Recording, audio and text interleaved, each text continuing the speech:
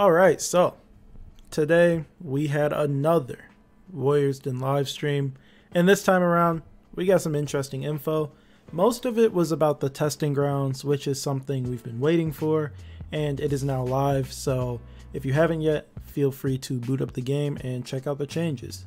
If you watch these videos somewhat regularly, I'd really appreciate it if you sub to the channel, as it really helps me out, and also feel free to join our Discord server. The link is in the description. Now let's not waste any more time and get right into it. Okay, so this phase of testing grounds has begun, and it's all about Breach. There are no featured hero changes going on this time around, which is a bit disappointing to me. As you guys know, I'm all about heroes. The new heroes and hero changes are what I look forward to more than anything else, and I thought we were going to see Centurion in action again today since it's been a while, but that didn't happen, which, you know, is fine. They never mentioned anything like that was going to happen, so that's my fault for, you know, getting hyped up for it. They did mention the scent rework and why it isn't here yet and why we're not playing it today. Basically, they're still working on it, and there still is no estimated time of arrival. Warlord and Gladiator changes were basically unanimously positive, so they put them in the game quickly.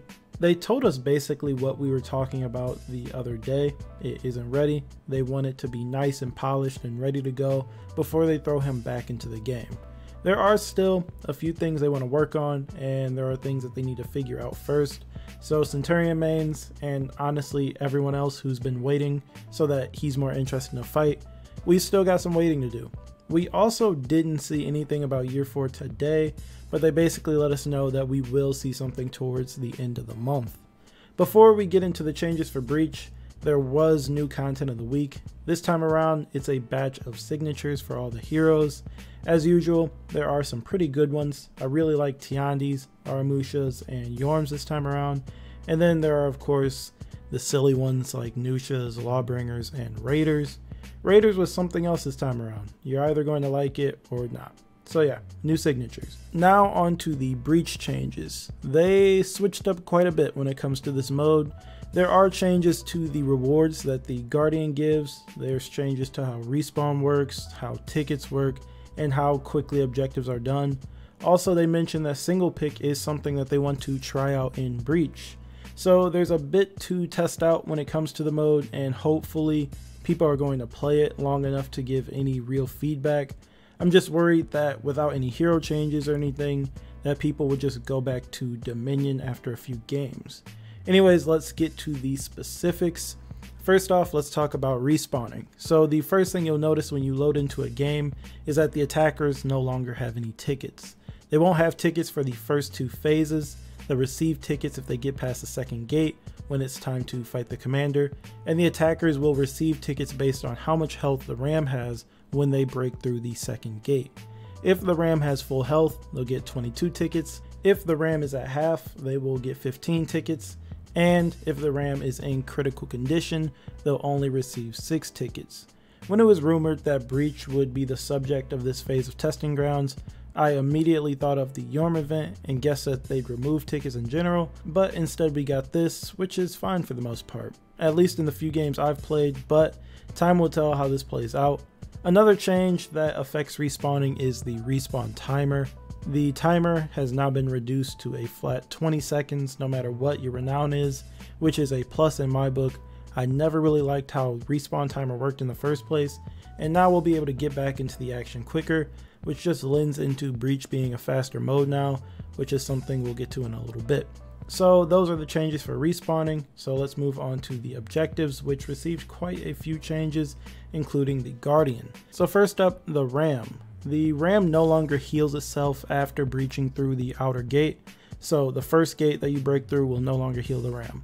The ram is also a bit faster. It moves more quickly by default and moves faster than it did before while someone is pushing it. Its docked speed is also faster. The charge by default is now 40 seconds, down from 50, and the boosted speed is down to 12 seconds from 15, which will help it get through those gates more quickly, which it will need since it won't heal after that first gate. The Cauldron now does less damage to the ram as well, dealing 750 damage instead of 900, and the War Banner, or the flag, will now only give a 750 health shield to the ram instead of 1200. So if the attackers manage to get the flag and the defenders drop the cauldron on it, that shield is gone. They cancel each other out. There won't be any more leftover shield. The ramparts also received a small change as well in terms of how fast you can capture it. The base capture speed has been bumped down to 30 seconds from 40, and if boosted, it'll take 15 seconds instead of 20. And lastly, the Guardian has seen a few changes.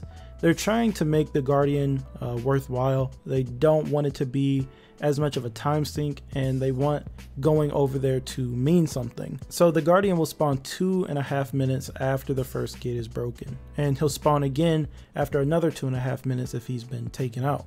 The rewards he grants to anyone that takes him out and their teammates within a 15-meter radius is full health, full shields, instant revenge, infinite stamina for 2 minutes, 1000% increase against pikemen for 2 minutes, 50% damage reduction from pikemen, and you'll also have the red eyes effect on while the rewards are active, which I think is pretty cool. Of course, the red eyes is just a placeholder and they'll probably make some effect for it later on, but if they can do this, I'm sure that they could do it for other effects. And how cool would it be if your idle effect would activate when you popped revenge? Even if it only applied to certain effects, that would be really cool. Of course, if you die, you'll lose the rewards as expected. They also removed the fire flask from the Guardian, which is a nice change in my book, as now we'll be able to take him out faster and there isn't as much waiting around. They also mentioned that single pick is something that they want to try out for Breach.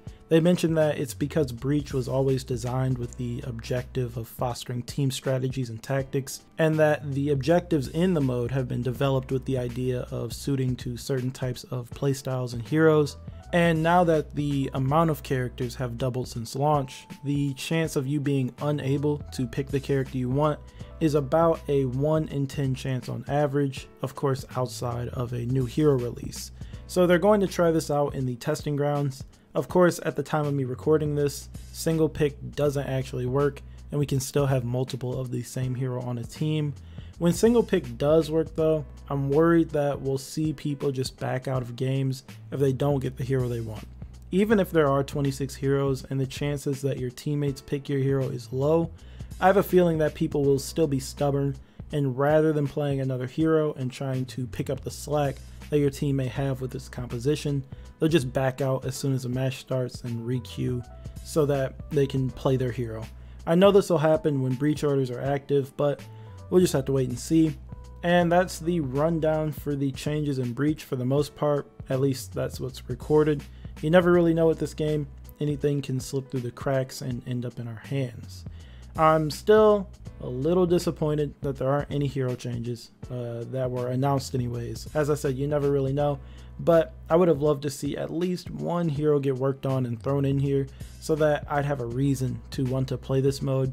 After a few games, I've already seen what I need to see, and I'm probably going to go back to Dominion. If we had something new to play with, I would play as much as I can. I have to blame myself for being so hyped up for it, you know, expecting a lot of hero changes and whatnot, because UB never mentioned that there would be hero changes in this phase of testing grounds. I just assumed there would be, but me being let down about hero changes doesn't change the fact that these are meaningful changes at the end of the day. Breach needed work, and despite my thoughts on single pick, at least it's being tested, which is all I can really ask for when it comes to large changes like that. We'll just have to wait and see how this all plays out for Breach. I do like how they sort of shifted how Breach will be played. Now defenders won't just be hunting attackers all game, and it gives them a reason to focus on the objective a bit more. And now the attackers don't have to be worried about getting caught alone playing an objective and getting wiped, wasting a life. I like that the mode is faster on average because a really close Breach game could take almost half an hour, and the faster movement speeds of the RAM and rampart capture will speed things up. UB really wants us to leave feedback and play as much as we can within these next 2 weeks, so if you want to leave feedback, you can. Anyways, that's all I've got for this video. Pretty interesting stuff going on. I'm going to play the testing grounds for as long as I can stand playing Breach. Now that the testing grounds are live, we'll just be waiting for the year 4 stuff. Anyways, I do want to know what you guys think, so be sure to talk to me down in the comments about anything we talked about in this video.